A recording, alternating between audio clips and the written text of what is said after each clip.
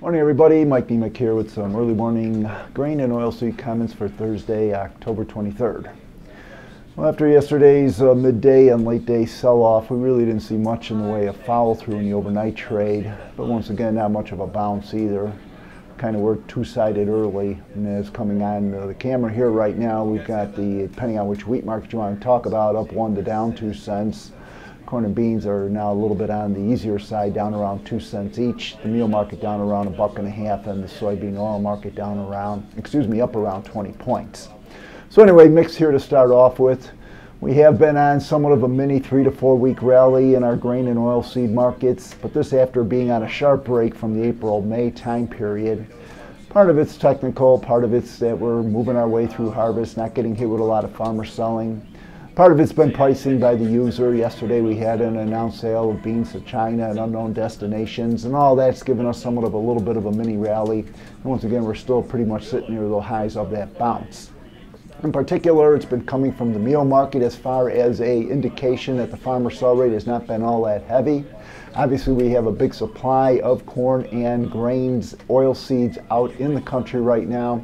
Cash markets, particularly for the meal, be it the crushing margins, the spreads, the flat price, and or even versus the oil, is out there trying to say, give me the beans and give me the meal, because we have users that are in need of it, running on the heels of a small crop and or usage of last year.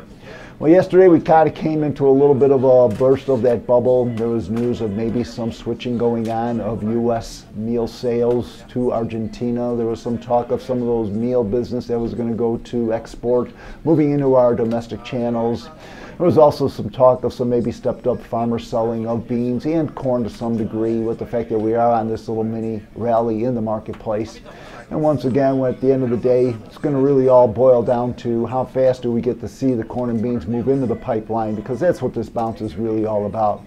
We really aren't running around and talking about scarcity here in the U.S. and or abroad, and if we continue our rally here in the U.S., all we really find out is that we continue to outpace ourselves versus the foreign competition, and once again we'll get nowhere in trying to rid ourselves of this large crop.